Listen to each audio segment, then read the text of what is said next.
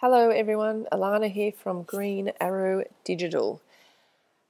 One of the biggest mistakes you can make with paid traffic is sending traffic to a page that doesn't exist.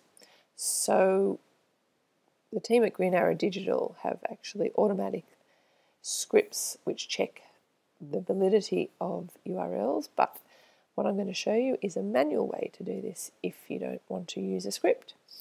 So we're going to get a bulk URL list and we're going to check if all the pages are working.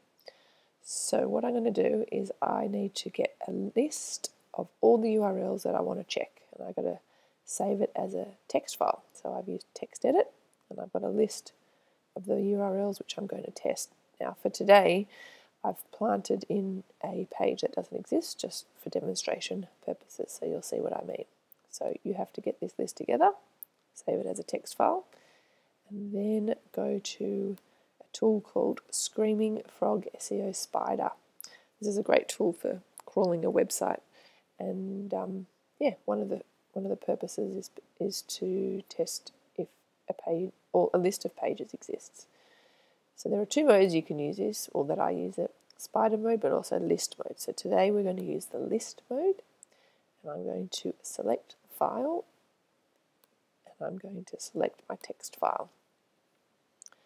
And here it's saying that it has found 6 URLs, which is great. That's all there is. And I'm going to click OK, and it starts automatically. And here we can see that here is my error, status code 404 not found. So now I know which URL doesn't exist, and I can find it in my AdWords account, and I can stop sending traffic there, or at least send a redirect for this page. Hope you enjoyed this video.